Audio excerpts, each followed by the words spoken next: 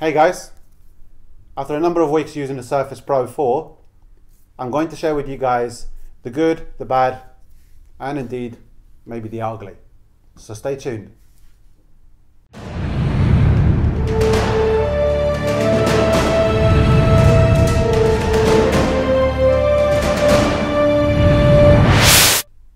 So when I was looking for a powerful device that was portable, light, was running on Windows, there really was only one device you could go for, and that's the Surface Pro.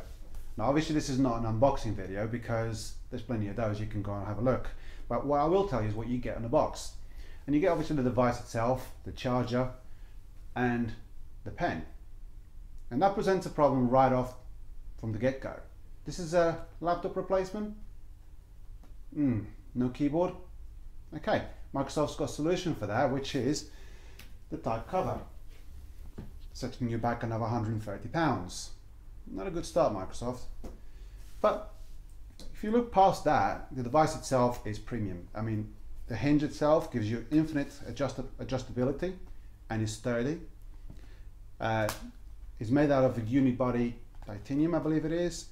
It's got 5 megapixel camera at the front, 8 megapixel camera at the back. If you follow the device around, you'll have display port on one side, not HDMI, USB 3.0. The charge port, which actually this is quite handy because this is where everything gets beamed down in terms of external monitors and stuff like that. And tucked underneath this, I almost missed it, there is a micro SD card. But using the device on a daily basis is a pleasure, really, to be fair. But is it powerful enough to replace your laptop, but yet portable enough as a tablet? And should you buy one? So basically, let's have a look at these two scenarios. One, as a home user,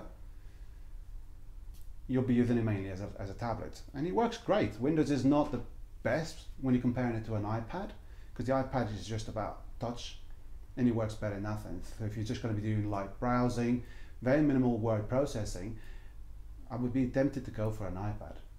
But now if you want to use it as a laptop or maybe even as a desktop replacement, it's powerful enough. It's got an i7. This particular model's got an i7, 8 gig RAM and 256 gig SSD.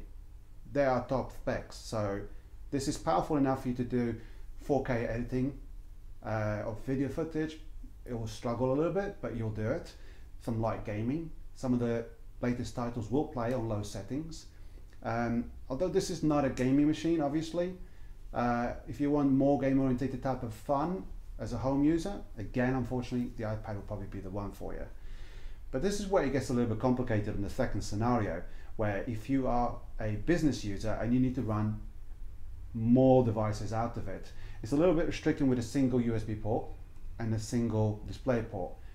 So Microsoft's answer for that is the dock.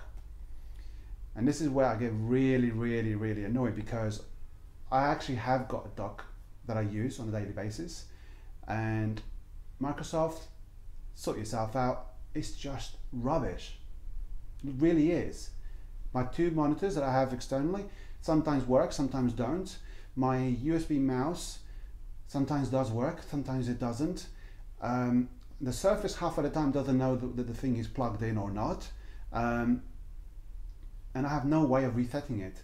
And it sets you back another £150. Now, if you look at the total of this device, we are looking at this particular model, £1,200, £130 for the type cover, which you will need, okay, because this is a laptop replacement. You will need if you want to do any word processing, because the on-screen keyboard is great, but it's not the same as typing on an actual keyboard. And if you're using it as a business, you're going to need to run more than one monitor, because this is a little bit too small for you to be working on a daily basis. So Microsoft, this is expensive. However, I want to touch really quickly on the type cover itself though, because I actually do think that this is something where Apple could really learn from Microsoft. Full keyboard, the trackpad, which does multi-gesture. Ergonomically, it's fine. Obviously, if you're someone who does touch typing, this is probably going to feel a little cramped, but you can do it. It's magnetic, so it attaches. Very nice.